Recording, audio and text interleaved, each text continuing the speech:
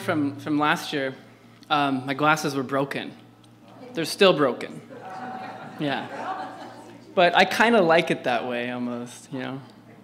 It's kind of nice. It's like a pair of jeans with holes in them. Okay, so you guys have all seen or heard the sound of music? Really? It's a trick question. So I could be talking about the musical, or I could just be talking about music in general. Have you seen or heard the sound of music? Get it? Okay. So, the hills are alive. So I've titled this The Music of Sound, because you can't have music unless you have sound. I mean, it kind of like they're the same thing. But we can certainly distinguish this compared to this. All you need is love, right? It's like singing and one's just sound, right? So we're going to talk about that today. I think if you don't know who Kenneth Morris is, really quick, Kenneth Morris is Welsh, and he immigrated to the United States somewhere. Ken, do you remember around what time it was he went to Loma land to teach? Early 1900s, basically, and he taught literature at Point Loma at the society there. And he wrote an essay called The Three Bases of Poetry. The first base is vision, which is what I talked about last year. The second one is music, which I'm going to talk about, and the third one is style. So music, while I was reading it, it was harder for me to create a presentation about, because for me it was something that was very personal to Kenneth Morris, his view of music and poetry. So therefore, his language that he uses to talk about his point of view is also very, personal and very Kenneth Morris. And also he wrote it, almost 100, it's getting, maybe 80 years ago. So the English is, I don't know anybody who talks like him or writes like him anymore. It's beautiful. So anyway, let's get started. Okay. So I'm going to read from my paper, and a lot of quotations from his paper will come up on the screen, so you can follow along really easily. So basically what I'm going to do is you'll see something, and I'll read something from his paper, and then I will briefly explain my take on that for you guys. So the introduction. So we use the verb to compose to express the act of creating music. But it is with poems alike that we do compose. It seems by virtue of the verb compose that composition welcomes music in both forms. There is another usage, however, right? When we want to know what something is made of in its entirety, we ask, of what is it composed? Of what is the flower, the leaf, the mountain, the water, the air, or the song of a bird composed? This verb leaves nothing out. However, can we ask ourselves, what are we composed of? And arrive at an answer that is whole. Struggling to regain our composure, walking past a garden, we don't notice the smell of the flowers or the color of the leaves. Oblivious to the full composition of such a scene, we don't experience ourselves as a part of it. So how do we express what we don't experience? It is this compositional relationship to one's environment that Kenneth Morris argues. Such poets as Christopher Marlowe, William Shakespeare, and John Milton engaged and expressed through their verse. So this is from Kenneth Morris's from his essay. So music, no less than vision, is an essential of poetry, because poetry is the pressure of the soul upon words, and the soul lives in a world of music. So if the soul lives in a world of music, its environment then is musical. Hence, poetry that emerges from the deeper instruments of our soul are thus composed of music, making poetry indelible to song. Vision is also essential to this relationship in terms of the poet's standpoint or view. When we listen to music, can we see its instruments? Can we see the mountains, the stream, and the trees behind the melody? Can we see ourselves in the bird and hear our own voice in her song? We are lapped in the music of the spheres. All existence is vibration. So Kenneth Morris then references a couple people who I probably don't know anybody who knows who these people are, but he references them to talk about this vibration. One person's name is Isaac Leopold Rice, and he wrote a book published in 1883 called What is Music? And this is where Kenneth Morris, I think, is introduced to the idea of the Kung. And that was brought up very briefly last year when I was talking about vision. So according to Isaac Leopold Rice, in his book, What is Music, published in 1883, in Chinese musical theory, there is the Kung, which corresponds to our F, the tone on the music scale, which by modern physicists is to be the actual tonic of nature. Now, this is what physicists in the modern time of 1883 were saying, so keep that in mind.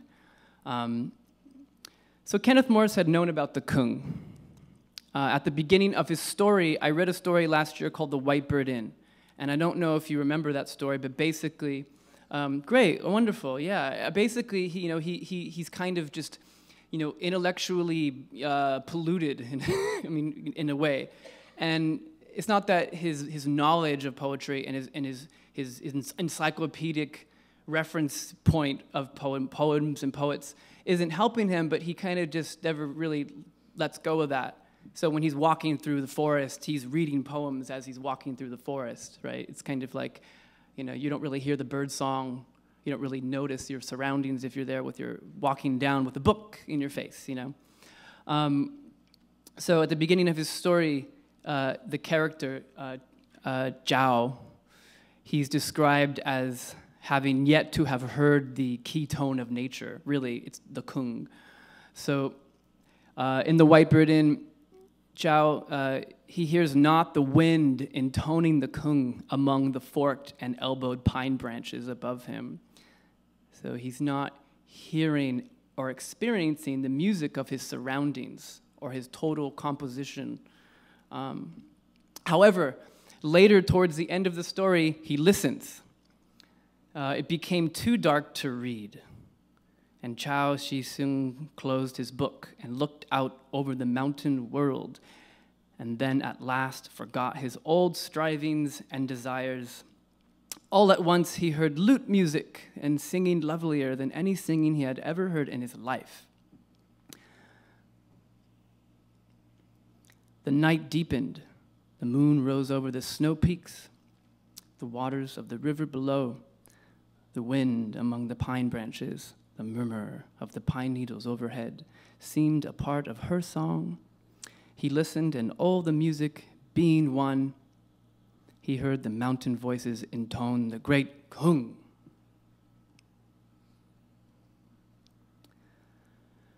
So, speaking of the key note of nature, again, Kenneth Morris references another scientist kind of person, Benjamin Silliman. He wrote in a book called The Principles of Physics, which was published in 1860, even earlier. And he said that the aggregate sound of nature, as heard in the roar of a distant city, you guys are all going to New York, let me know if you hear the Kung, or the waving foliage of a large forest, is said to be a single definite tone of appreciable pitch. This tone is held to be middle F on the pianoforte, which may therefore be considered the keynote of nature.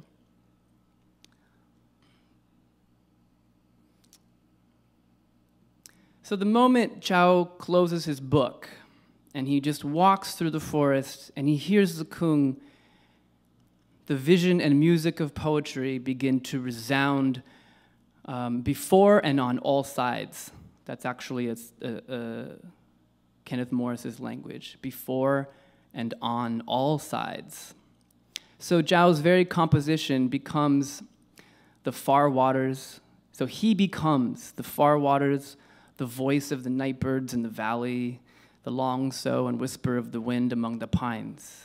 He becomes all those things. He's not just reading about them anymore. He experiences those things through his senses. He intones himself. He intones the kung. He intones or performs. If it's music, we perform music. So he's performing. He's a performer in that moment. He's performing the kung together with nature from where his standpoint resides. So opposing forces brought together, right, under a fulcrum of balance creates harmony, not only in music, but in life. Differences may be reconciled by a harmonization of opposites brought together by their shared nature, in this case, music. The diversity of tones or notes on a musical scale all manifest from the same source, sound. We don't need much proof to verify what music is and isn't. Its vibrations resonate within our ear and declare, "I am song."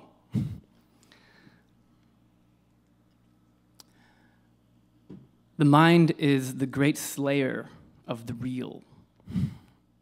Let the disciple slay the slayer, and at once the music of the spheres and of the soul, which is divine, shall become audible to him. More than that, it shall be the very stuff of his life, the palpitation of his consciousness. It's beautiful. So music epitomizes the relationship of self and other, A and B, violin and cello, into an expression of balance and harmony. So we can recognize music from sound in obvious ways. The sound of the bell ringing in our alarm clock is not the music of the bells of Indonesian gamelan. Patrons in a cafe talking over each other simultaneously seems more a cacophony of speech rather than the harmony of voices together in a barbershop quartet. It's quite obvious.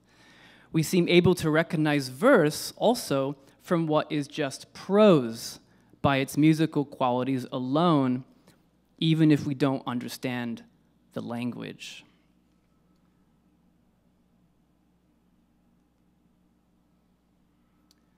I have a feeling that when I click on the hyperlink, it's going to give the answer away.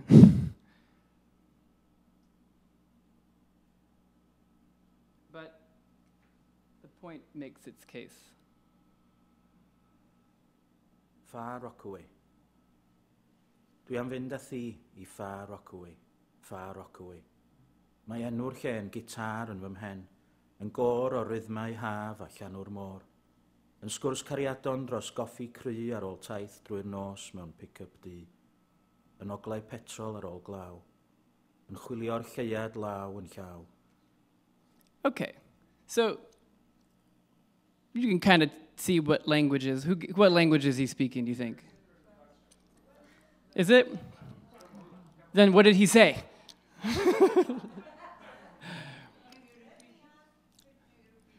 Can I repeat it a little bit? Yeah, I'll play a little bit more.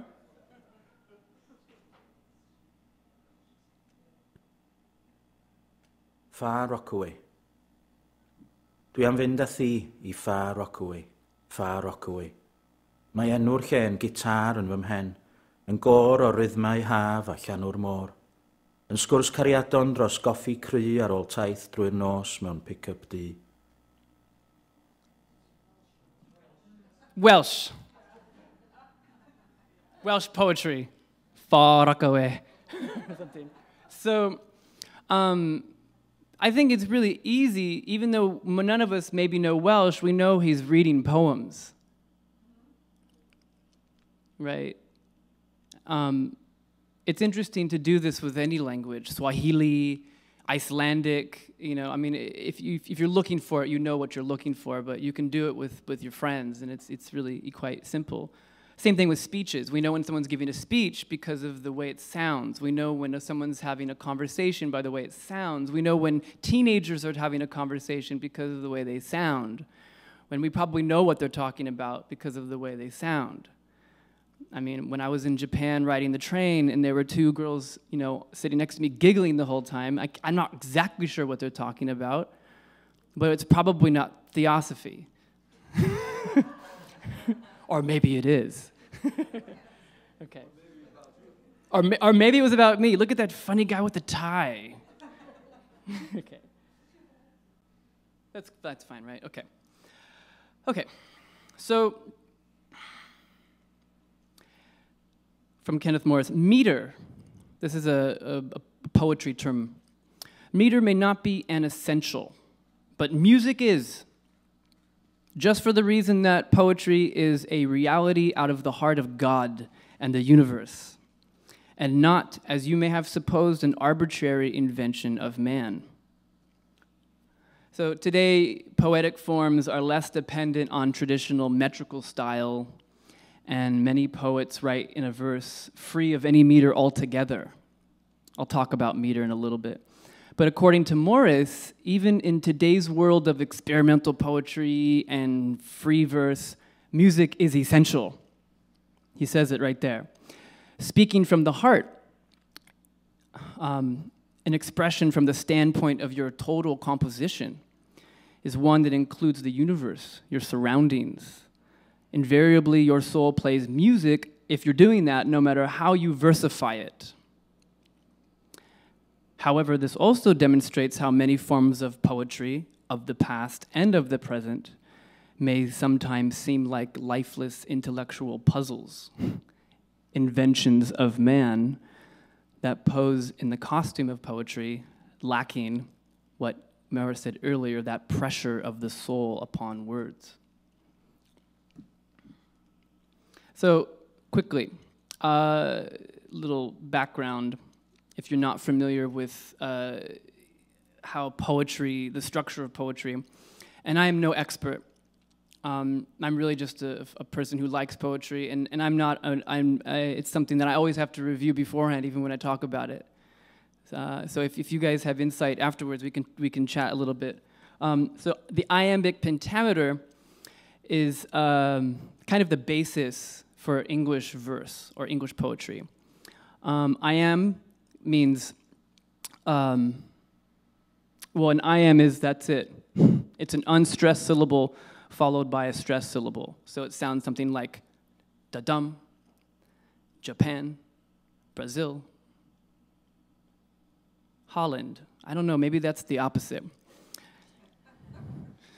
So, and pentameter, if you know Greek a little bit, means 5. Right, so iambic pentameter is 5 iambs. Da-dum, da-dum, da-dum, da-dum, da-dum. Right, you can almost hear the poetry, you can almost put it in there. Da-dun, da-dun, da-dun, da-dun, da-dun. Okay. That's Chaucer.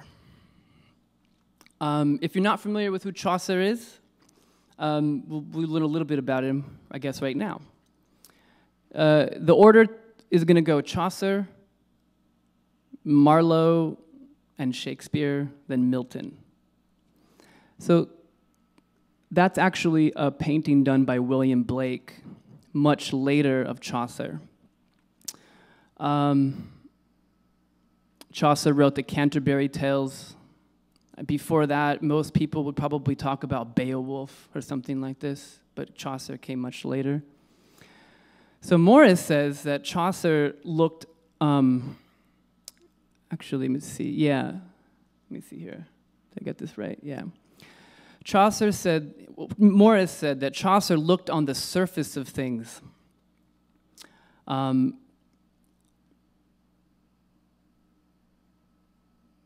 Or he looked on the surface of life, a thing woven of the gay colors of myriads of ever-differing personalities. Let's see here. I think I'm kind of a little lost, pardon me. Yeah, there we are. Okay, let me back up, forgive me. So I just told you about Chaucer. This is really important, I shouldn't have missed this. So he says that Chaucer imprisoned the world tones in English strings. So he's saying that Chaucer puts music. Chaucer creates iambic pentameter. He pretty much starts that. He's the first person to really do that. But Morris says he's missing something. He's putting the tones in prison. And if they're in prison, that means they're not free, and they need to get out. But nonetheless, they're there. The music is there, right? You can go visit the music in jail and bring him a cake or something, right? But they're not going to come visit you. And their audience is quite limited. So this is really calculated language Morris is using to talk about his point of view with Chaucer. So this is Chaucer's language. This is from the Canterbury Tales. So da-dum, da-dum, da-dum, da-dum. So when April with his showers sweet with fruit, the drought of March has pierced into the root. So as you can see, fruit and root, they rhyme, right? So on the right-hand side of the slide, it says AA. So that shows you that that's like a, they're like a couplet or something. And bathed each vein with liquor that has power to generate therein and sire the flower, when Zephyr also has with his sweet breath quickened again in every holt and heath. So they all rhyme, and they're all in this iambic pentameter. This is the beginning of English verse. So take note that they all rhyme at the end right now. Okay.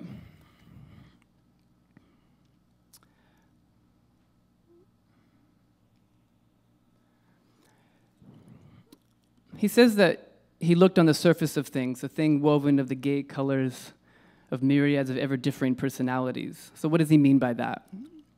I think one way of interpreting that is that the surface of life being that canvas. So if you think of life as a canvas, it's something for which to go beyond. And last year I used a term Blavatsky uses in the proem of The Secret Doctrine. She uses the term transmural view. So if you see through, by a means of a transmural view of life, you're going beyond some kind of limit, past just the canvas. So this sort of vision not only sees a transmural view way of seeing the world, not only sees, but also hears the kung in tone, as Zhao eventually does in the story. So Morris says Chaucer's business was to make a vehicle for poetry, not himself to bring poetry through into the world. So it is unimportant that he, like Dryden, Pope, and Byron, and like them alone among the great figures in English verse, was untouched with mysticism. Gosh, it almost sounds like Morris doesn't like Chaucer. That he doesn't, that's not true, he does. He does like Chaucer, I'll tell you why. So untouched with mysticism, what does Morris mean by mysticism? This is a very problematic terminological kind of thing. I mean, it's a problematic word, mysticism. So what does Morris mean? Well, there's a footnote directly after this passage in his paper that references someone named Caroline Effie Spurgeon. And she defines mysticism at the very beginning of her book. This is from 1913, and the book is called Mysticism in English Literature. And this is what she says at the very beginning. This is who Morris quotes. Mysticism is a term so irresponsibly applied in English that it has become the first duty of those who use it to explain what they mean by it. That's what I'm doing. The concise Oxford Dictionary from 1911, I'm sure it hasn't changed much, after defining a mystic as one who believes in spiritual apprehension of truths beyond the understanding, adds, whereas mysticism, noun, often contempt. Whatever may be the precise force of the remark in brackets, it is unquestionably true that mysticism is often used in a semi-contemptuous way to denote vaguely any kind of occultism or spiritualism, or any specially curious or fantastic views about God and the universe. Oh my gosh. why would people want to do that? Okay. So Morris wants us to pay attention to this definition of mysticism because he criticizes Chaucer of lacking that. So it was Chaucer's lack of curiosity to go beyond what Morris boldly argues was his, quote, fictitious medieval religiosity, which demonstrated no animated picture with the whole mentality of his man of law. He's talking about his characters in the Canterbury Tales. So no animated picture of his characters, of his man of law or his nun. So he's got like the nun in the story or the man of law. But still, this does not lower the quality of Chaucer's work, but rather stabilizes the contribution of his literature and its epochal quality into a greater historical context of poetic vision. In a discussion of the mystical vision and musical depths of self as expressed through poetry, Chaucer held up no torch to lighten the inner worlds, as it is the mission of poetry to do. It is the mission of poetry to lighten the inner worlds, and Chaucer didn't quite do that, in Morris's view. And later Morris says about mysticism that mysticism is nothing but awareness of the soul, of the God within, the divine part of ourselves. So that's Morris's. So, it was as the coming of a Prometheus who at last, with this rhymeless iambic pentameter for fennel stalk, brought down fire from heaven. So, none other than Christopher Marlowe. There he is, with his cool poofy jacket. Some people think I wear my tie, he wears that. So Christopher Marlowe comes later, and he brought fire down from heaven for poetry. So this is iambic pentameter again. Now, you'll notice a difference now. There's a clue at the top. This is what's called blank verse, and this is from his timbre line. I'll try to read this so you can get a sense of the music. If all the pens that poets ever held had fed the feeling of their master's thoughts, and every sweetness that inspired their hearts, their minds, and muses on admired themes, if all the heavenly quintessence they still from their immortal flowers of poesy, wherein, as in a mirror, we perceive the highest reaches of a human wit, if these had made one poem's period, and all combined in beauty's worthiness, yet should there hover in their restless heads one thought, one grace, one wonder at the least, which into words no virtue can digest. So what's the difference here? They don't rhyme at the end. That's it, really. I mean, superficially speaking. But it's still iambic pentameter. If all the pens that ever poets held. Iam's 5. So this is, I know this is, if you're not into this, I mean, in terms of like the structure of poetry, I understand. But it's interesting to show this, how the evolution, how poetry evolves through these two poets. Okay. Yes. It carries you. Yeah. Yeah. It carries you. Your microphone carries you too. It carries you, she says. Yeah, I think that's how I think that's how Kenneth Morris feels too. And we can't really prove that. I can't show you why it carries you, but you feel it, right? And that's what this is all about, right? This is really interesting. Morris has the most interesting way of explaining things. So he says, he made the music of English blank verse, and he made it a march. So what does Morris mean by a march? So consider that a march involves a relationship between a person's feet and the ground of his being. In this case, literally, the surface upon which you march is the ground upon which you walk. So, insensitive to the difference in terrain, you feel nothing. In terms of sound, hearing only the chatter of your mind. Whether it be sand, pavement, or hardwood floor, smooth, wet, dry, rocky, or bare, barefoot with sandals, running shoes, or boot, our feet lead the rest of our body in some direction. Where are you going? Do you notice the difference beneath your feet? As time inexorably moves forward, whether we traverse ahead or not, it goes with or without us. Time marches on, as the saying goes. Do you guys have that expression in Dutch, time marches on? Probably, I guess by that brief silence, no. But it's actually an expression in English. I didn't make that up. That's an actual English idiom.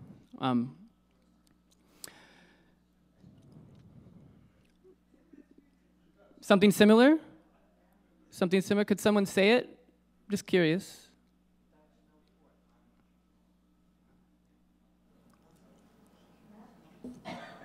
It's interesting how in English we have created a metaphor of time with marching. And time marches on. That's very interesting. And so Kenneth Morris has tapped into that expression, and he's using that to explain how Christopher Marlowe's poetry sounds and feels and looks even. I mean, you can see a march if you think about it. So if there be a poetry that marches on as time does, it would be as one melody is to another when in harmony, audibly distinct but together as one music. Time and self, or self and other, when marching are one. When we listen to the sound of water, we become the water as much as it becomes us. And this dissolution of self and other is the march of time. All encompassed in its movement, we harmonize with its substance and manifest no difference. We emerge thus as music and become musical people or beings or something like that. So, a march.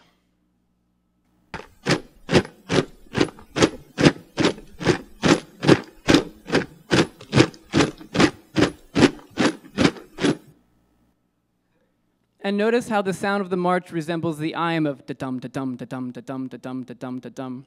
If I play that audio file one more time, does the stress come on the beginning of the foot or on the second foot?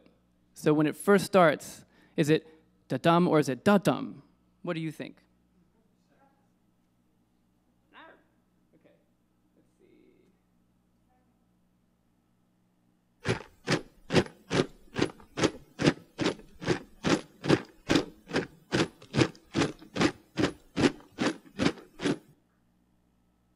see. Maybe a little hard to catch. But I think, because also this is another thing that's interesting. I mean, a march, when you listen to it and it plays over and over again, you kind of get lost. And you could kind of decide either way. But I think the point is that the iambic pentameter or the iamb da-dum sounds like the foot or the people moving. So this isn't totally arbitrary. The fact that English poetry sounds like this and Kenneth Morris is interested in describing it like this. I've never heard anybody describe poetry like a march ever and before, I'm sure. So Marlowe had swept on with the tempest, a wild storm, and 'tis grand to sweep with him, but bewildering. Shakespeare dominates the tempest and tunes it to a music that uplifts. There he is. I don't even need to put his name on the slide because it's Shakespeare. And some people, anyway, and that's Shakespeare, yeah. So, Kenneth Morris says, before I read you the next, well, yeah, so Shakespeare,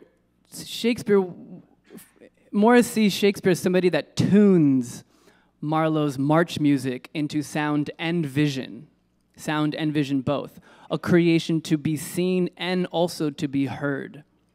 So he was essentially a light bringer, was Shakespeare, and his march music is in itself a thing of light.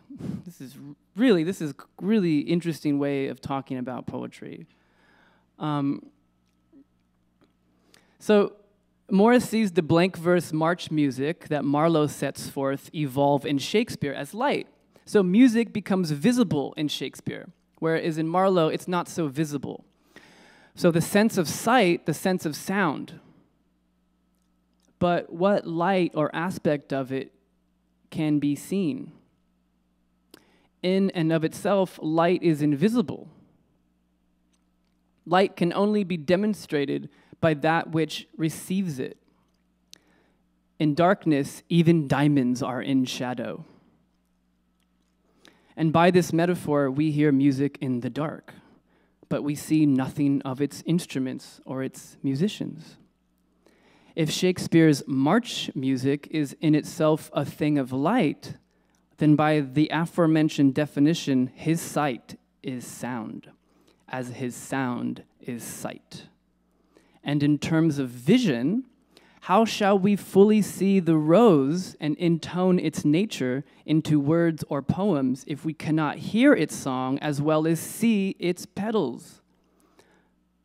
Like yin and yang in complementary distribution are thus sound and vision. And Morris makes the case for Shakespeare as the one who merges together these two dimensions into a single wave of verse.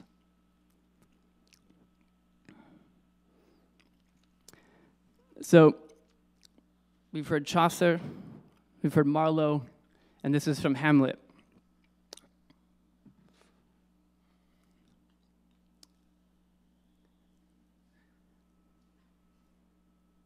My posture. So, thou comest in such a questionable shape that I will speak to thee. I'll call thee Hamlet, king, father, royal Dane. Oh, answer me. Let me not burst in ignorance, but tell why thy canonized bones, pierced in death, have burst their cerements, why the sepulchre wherein we saw thee quietly inurned, hath opened his ponderous and marble jaws, to cast thee up again. What may this mean, that thou, dead chorus, again in complete still, revisited thus the glimpse of the moon, making night hideous, and we fools of nature so horridly to shake our disposition with thoughts beyond the reaches of our souls?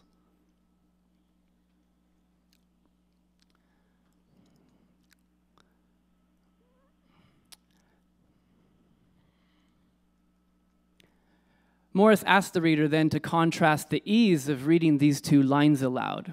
So a line from Shakespeare, thou comest in such a questionable shape, with Marlowe's, if all the pens that poets ever held. Now they're both beautiful, they're both nice, but one is a little more sing-songy, like a little more sing-songy. The sing-songy one, I think, is Marlowe's, if all the pens that poets ever held. Sounds like Emily Dickinson. Success is counted sweetest by those who near succeed. Shakespeare, thou comest in such a questionable shape, but it flows. It's musical, but it isn't also at the same time. It has everything. It's compositional. It includes everything. It's beautiful.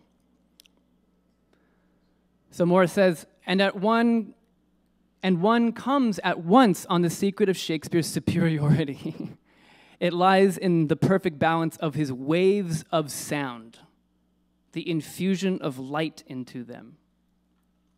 So Morris could not have chosen a better simile. The sound of waves invariably invoke the image of them, as does a pitcher evoke its sound. And when in presence of the ocean, sight and sound are one and the same. Is it possible to trace back the sound you hear to the particular part of the wave you watch? This relationship emerges on the waves of Shakespeare's verse. The sound of this aquatic scene presents itself as unadulterated, natural music, oceans do not march. They flow and crash and crescendo. Did Chaucer or Marlowe intone this kind of music into their works? It was not until Shakespeare. So at the top, Kenneth Morris says, he could carry that line also, where he would, halfway to other modes of music than this marching mode we've been talking about. I know a bank whereon thy wild time blows. I know a bank whereon the wild time blows. I know a bank whereon the wild time blows.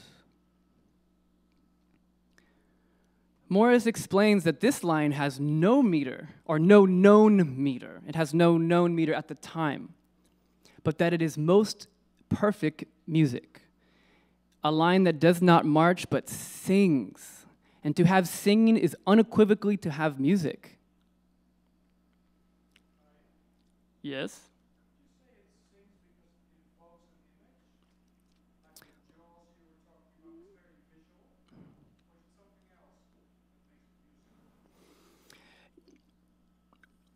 There's a few things to take into consideration. It depends on who's reading it, I think. So people who are particularly sensitive to Shakespearean verse, like the great Shakespearean actors, can make this sing. So in one sense, I humbly decline, myself as a singer in this case. And I think when I read it silently, though, I hear myself as a Shakespearean professional, kind of, and so I can hear it sing. But I think what Kenneth Morris is saying here is the reason why it sings is because when someone sings, they're not singing like this. All you need is love, dun dun dun dun dun.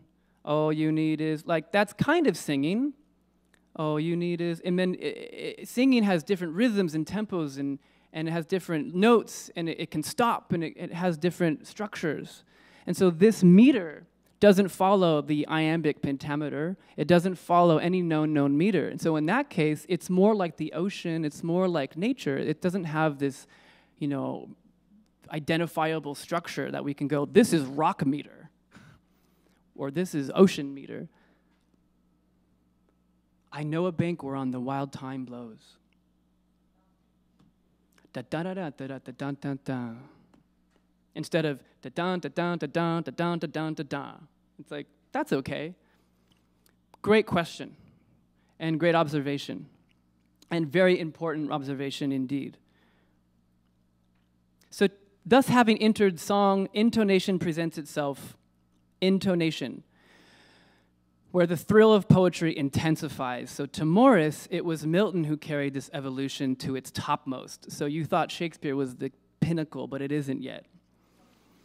Right? It was Milton. So we have heard the march, but what are its variations? Time marches on, but to the same beat? Does time not encompass world music with all its cultural variability and rhythms? So Milton always marches, but he marches in nearly as many ways as a poet can. So not a big distinction between Shakespeare and Milton, but I think what Morris is saying is that Shakespeare he's sublime, but I think Morris is particularly sensitive and enjoys Milton because he sees him as a more versatile musician. Maybe Shakespeare was a great violinist and cellist, and that doesn't devalue his music, but Milton can play a couple more instruments. He can play like the timpanis or something, and or the trumpet in addition to those, which doesn't necessarily make someone a better musician just because they can play more instruments. There's Milton. Good old Milton. John. I call him John. Okay, it's his first name.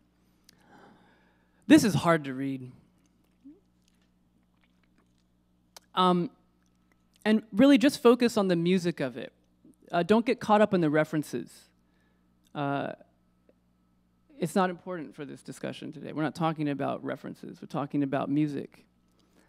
I wouldn't say it's completely unimportant, but I just focus on that. So, for never, since created man, met such embodied force as named with these, could merit more than that small infantry weared on by cranes, through all the giant brood of Phalegra with the heroic race were joined that fought at Thebes or Ilium, on each side mixed with auxiliar gods, and what resounds in fable or romance or Uther's son, begrit with British and Armoric knights, and all who since baptized or infidel jousted in Aspremont or Multibon, Damasco or Morocco or Trebizond, or whom Biserta sent from Afric shore when Charlemagne with all his peerage fail by Fontarabia.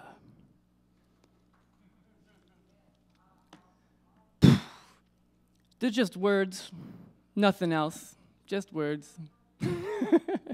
But beautiful words.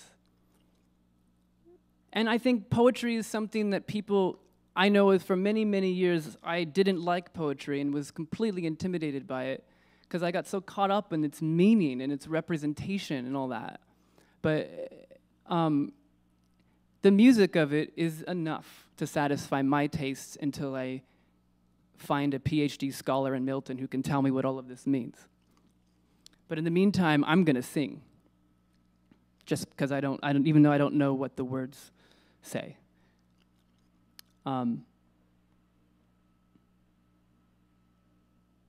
This is from Paradise Lost, by the way. So if you are familiar with it, you know this a little bit. Never tell me, Morris says, that this mighty Milton was not one of the world teachers. No doubt he spoke little directly of the hidden truths. No doubt when he stooped from his bardhood to philosophize, he did it foolishly enough. But Lord, there is the whole secret doctrine of the ages in just the fall of his words, the manner of his speech. I need no better proof of the soul of man than 10 lines out of Paradise Lost. I love this guy. That's a little bit later. So, whatever can be said to have a composition, these are all compositions of person and music and poem and person and environment. It's a whole landscape of experience. Yes, Monica. Chronological order, yes. Everybody's in chronological order. Definitely. It does count, exactly. Yeah, I wouldn't put, yeah, that would be confusing, I think, sure. A piece of music depends on musicians to play it, right? And in turn, an audience to hear it. So what is a written composition or a musical composition that lacks the sound of music? Perhaps nothing more than paralyzed words on paper or notes stagnant on a staff sheet of music. The life breath of poetry is music, and where there is no music, poetry seems to lack a certain pulmonary circulation akin to the oxygen in our bodies. Music makes soundless words into intoned poetry, just as the transmural eye of vision sees past the surface of life, does not fear the deeper ineffability and unfathomable nature it presents below its illusory canvas. Poetry, in its true sense, requires this music, this vision. Many years later, Yeats expresses the relationship between music and verse in a preface he gave to a reading of his most well-known poem, The Lake Isle of Innisfree.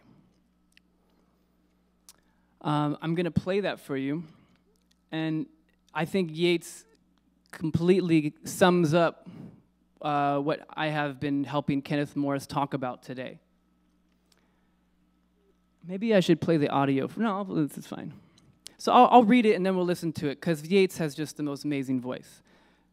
So Yeats says, I'm going to read my poem with great emphasis upon the rhythm. And that may seem strange if you are not used to it. I remember the great English poet William Morris coming in a rage out of some lecture hall where somebody had recited a passage out of, "It gave me a devil of a lot of trouble," said Morris, "to get that thing into verse." Then Yeats says, "It gave me a devil of a lot of trouble to get into verse the poems that I'm going to read. And that is why I will not read them as if they were prose." Does that make sense? So his professor was saying it was really hard for him to get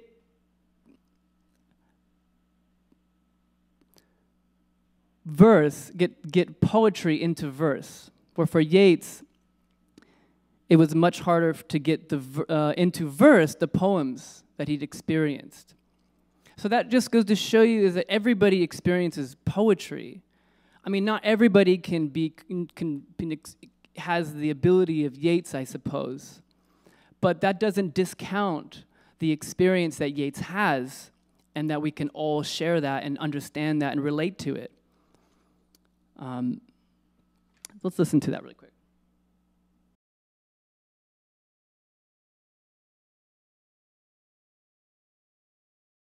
I'm going to read my poems with great emphasis upon their rhythm, and that may seem strange if you are not used to it. I remember the great English poet William Morris coming in a rage out of some lecture hall, where somebody had recited a passage out of "It gave me a devil of a lot of trouble," said Morris, "to get that thing into verse. It gave me a devil of a lot of trouble to get into verse the poems that I am going to read. And that is why I will not read them as if they were prose."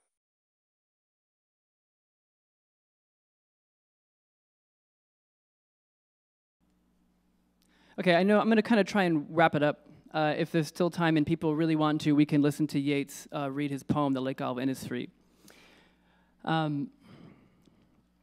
So, musicians are called composers because they take what is already in existence and fashion it into an arrangement or piece of music. Even the instruments themselves are made out of the stuff of the earth. There's instruments made out of wood or trees, animal skin or brass. Even the guitar can be amplified through electricity, another rearrangement of the elements. We are also instruments. We are also instruments. We are born with the ability to make sound. And the first indicator of life is the cry of a baby. Like birds, we are born to sing, and we are born to listen, to hear sound. It is our way of navigation.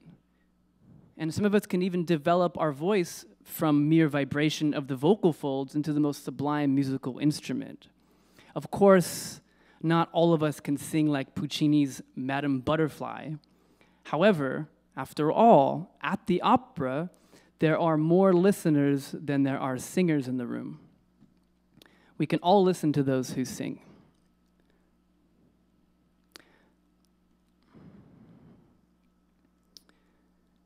Poetry did not begin its life on the page, but from the breath of humanity. Not to proclaim that the greatest poems exist only as those which can be uttered, but that all poetry, whether written or voiced, has the quality of music. So whether it be spoken or silently read, sung or written, performed or delivered, the greatest poems are all a kind of music, because they take words and compose them into works of art, creations of the soul. And their deeper meaning or beauty is akin to the sound of which that music is composed. Words, like sound, have limits of expression.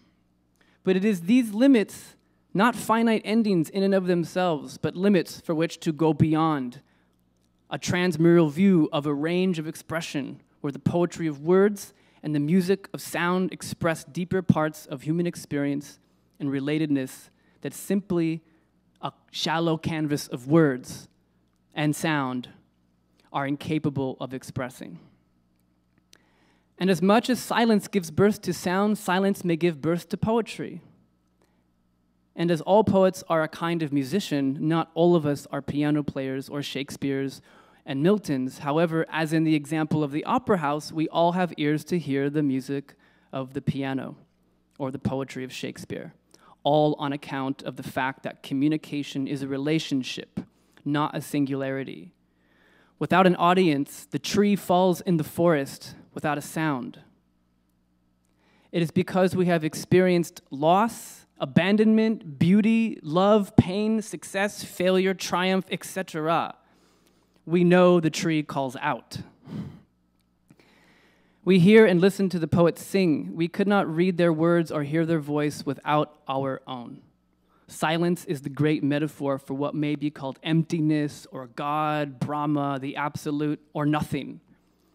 There is nothing more mysterious than silence. The cradle of existence. The beauty from where all our voices emerge. Morris says, translated into terms of poetic literature, the lack of mysticism means the lack of eyes and ears for reality. There must be some sort of color of mysticism before you can get either vision or music. So we have music, we have vision for the sake of reality. We have music, we have vision for the sake of reality. And reality for our sake provides us with everything and nothing simultaneously. There is nothing mystical about the sound of water or the view of the Grand Canyon. But there is something mysterious, something more, something else, something less even, or hidden, that we feel so deep and unfathomably distant. Whatever it is that you feel, what is it? Your response is your poetry. Thank you.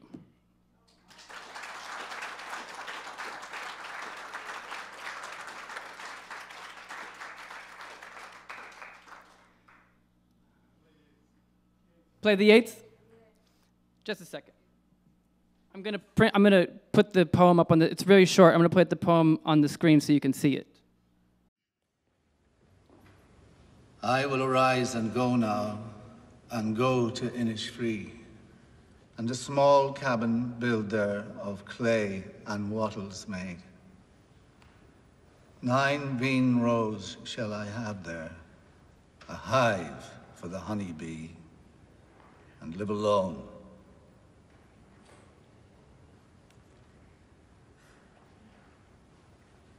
In the bee-loud glade. And I shall have some peace there, for peace comes dropping slow, dropping like the veil of morning to where the cricket sings. There, midnight's all a glimmer, and noon a purple glow, and the evening full of the linnet's wings. I will arise and go now, for always, night and day, I hear lake water lapping low sounds by the shore, while I stand in the roadway, or on the pavement's gray. I hear it in the deep heart's core.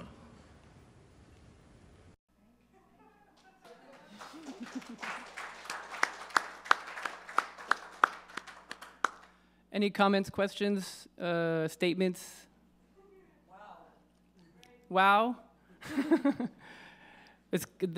Kenneth Morris has one of the most unique ways of talking about literature I've ever seen in my life. And I'm only 34 years old on the planet, and I haven't studied literature for all of those, but he's got a very unique and very beautiful vision.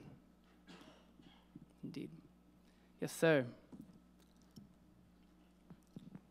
What are you going to sing for us?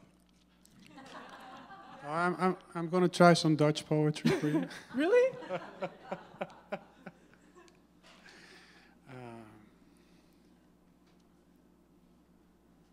So even though you might not know it, I'm afraid that you're a poet. I'm more afraid than you are. So my question is, what is part 3 going to be about? Was your question, what is... This was part 2 today. Yes. So my question is, what is part 3 going to be about? I see. So we can get the commitment tonight. That would be nice. I see where you're going with this. So I will be talking about style next time. Excellent. We have that on tape. 3 cameras. Thank you.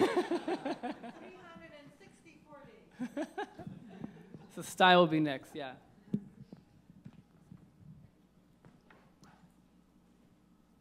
Good night. Or not good night. Okay, good night, yes. Okay. Let's first thank you, Riain.